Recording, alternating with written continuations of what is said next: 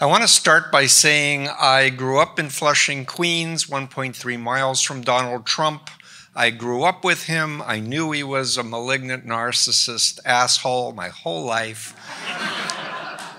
Yet, as an extra honors student at Queens College, I got deceptively recruited into a front group of the Moonies and experienced firsthand brainwashing and mind control, and went into a rabbit hole for 2.5 years that ended with a deprogramming after a near-fatal van crash.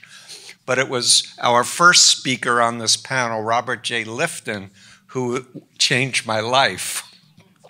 Get emotional. But it was his book, Thought Reform and the Psychology of Totalism, 1961, a study of brainwashing in China, that was used to help me understand how I had been brainwashed. And it was in 1976, I called him up. I said, I want to talk to you about your book. It saved my life. He said, which book? And I said, Thought Reform. And he said, that old book? Why? And I proceeded to mention, he said, come and talk to me. So very briefly, I'm just going to say that after sharing how I got recruited and how I recruited and indoctrinated other people, he said, you need to study psychology and explain it to people like me. So you're meeting me 48 years later. I've written 4 books, and I wrote this one 5 years ago, The Cult of Trump, and people were not ready to understand that brainwashing and mind control is real. And members of the panel said, how is this possible?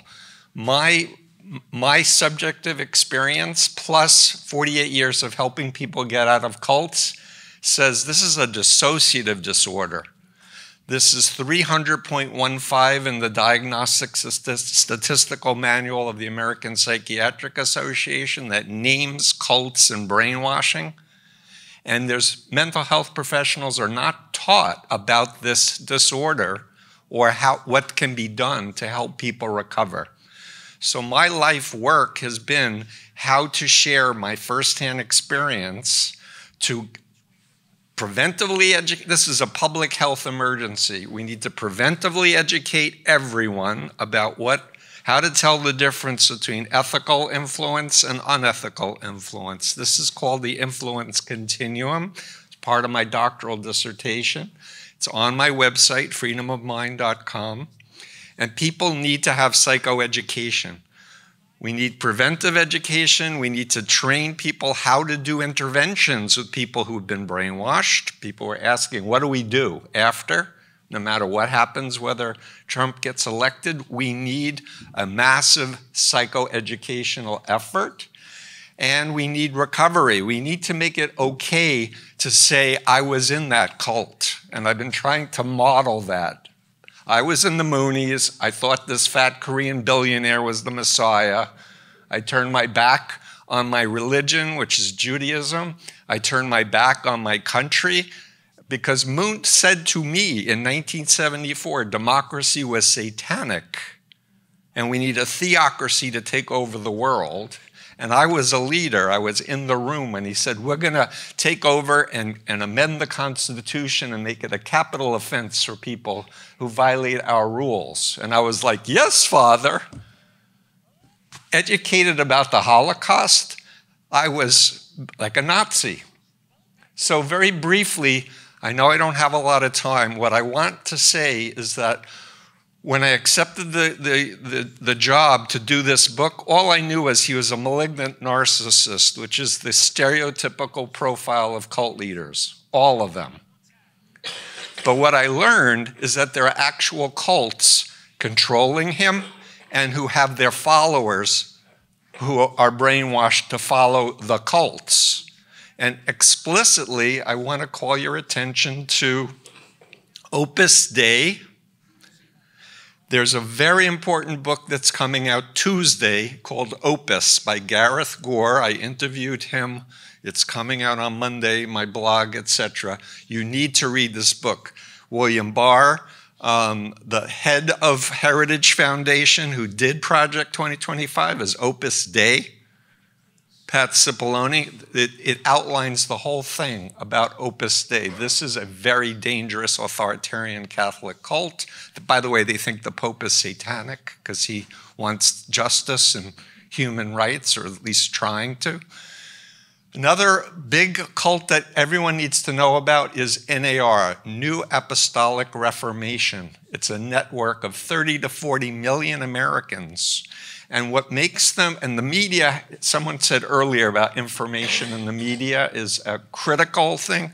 That's part of my bite model of authoritarian control, is information control. And if you can control information, you can control minds. Anyway, I lost my train of thought. So I was talking about New Apostolic Reformation. Thank you. The media has been calling them Christian evangelicals. My Christian evangelical friends, who I've interviewed, say this is not Jesus, this is not the Bible. These are mind control cults where someone says, I'm a prophet, I'm an apostle, I speak directly to God, and God told me that Trump won the election. And these people are programmed, behavior, information, thought, and emotional control, to be new identities, dependent and obedient on their cult leader, and they will do whatever he or she says. So if they say we're following Vance, they're going to follow Vance because they are so programmed to fear Satan. Phobia indoctrination is real. It's one of the universal mind control techniques. So I know I don't have a lot of time, but I want to say we do need to think about what happens after the election, because we have to depolarize our country. And the only way to do it is for people who have loved ones who've been radicalized into MAGA to understand these folks have been brainwashed, but there's a way out, and people are waking up and leaving and talking out. There's a group called Leaving MAGA. I interviewed Rich Logis, who founded that. We need to create an off-ramp to destigmatize. We need to stop calling people morons and idiots who are in a cult and speak to them, build common ground, and ask them good questions that make them think. And lastly, before I can go on for hours, as you know, but the critical thing is that if you attack the leader, the doctrine, or the policy head on and try to argue facts, it activates the cult identity to get defensive. They feel persecuted. It's an ill-advised strategy. What works, and what worked in my deprogramming, was being told about Chinese communist brainwashing. That I was willing to listen to. And Lifton's 8 criteria in chapter 22 resonated with me, and it led to my development of the bite model. Talking to MAGA people about Chinese communist brainwashing and pimps and traffickers is the way to have a dialogue to educate people how to reality test. And lastly, I did a TEDx talk with a 4-step process that anyone can do for themselves. How can I know if I've been brainwashed? And step 1 is disconnect from all of your sources of influence. Take a time out. Go in the woods. Don't be on your frickin' phone 8 hours a day, constantly getting digital indoctrination with AI and social media. Take a time out. Learn about Chinese communist brainwashing, my bite model, and then seek out critics and former members.